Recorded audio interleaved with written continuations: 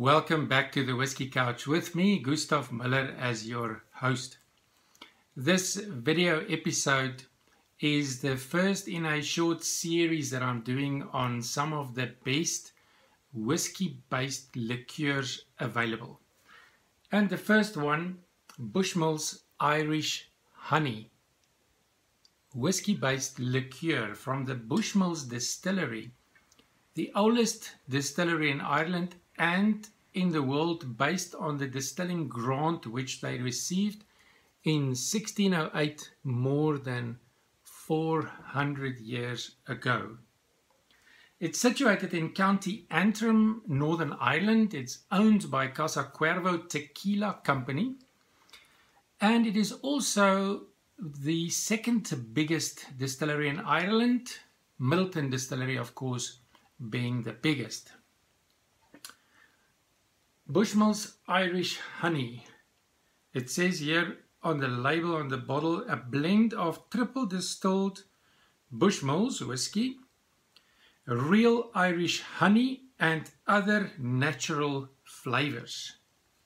So that is how they create this whiskey-based liqueur with Bushmills whiskey, real Irish honey and other natural flavors. Bottled at what ABV? Let's see. Bottled at 35% alcohol by volume. Yes, 35% alcohol by volume.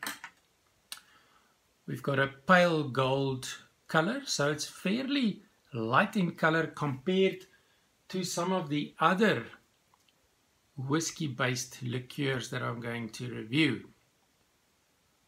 Bushmills whiskey. Some honey aromas, but also a hint of fruits. I'm picking up some peaches and just a hint of citrus on the nose. And of course the vanilla. Some vanilla also there.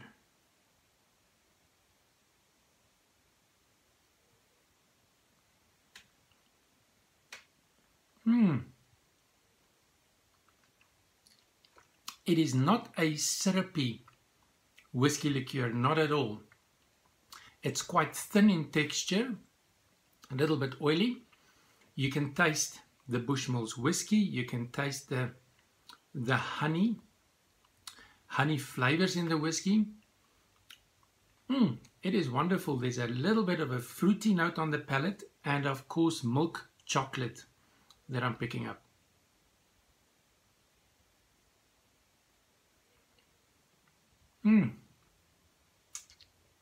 The finish is medium long. The sweet honey is there, a little bit of spices to balance the sweetness so that it's not overly sweet. A very well blended whiskey liqueur. Now the reason why we here at the Whiskey Couch chose this as one of the best whiskey based liqueurs is firstly because the honey flavors are not overwhelming or overshadowing the whiskey.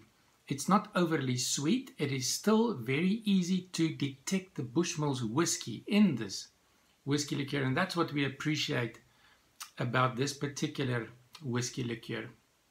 The best way to drink this is neat as a sipping drink, or over ice, or if you prefer in a cocktail, of course.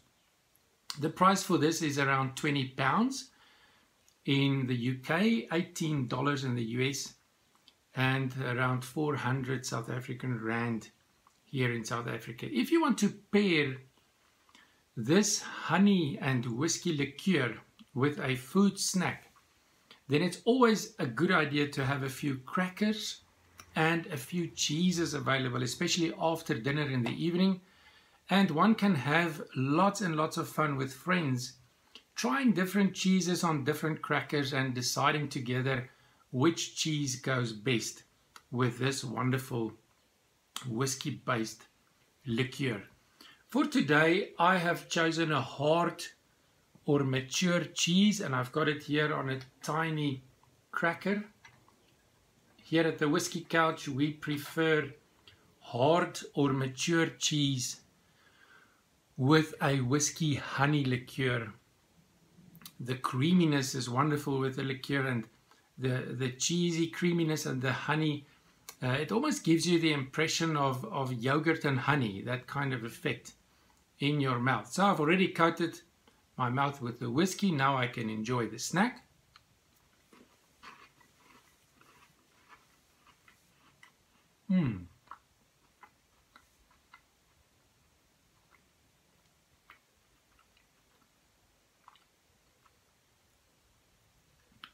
Wonderfully creamy, salty.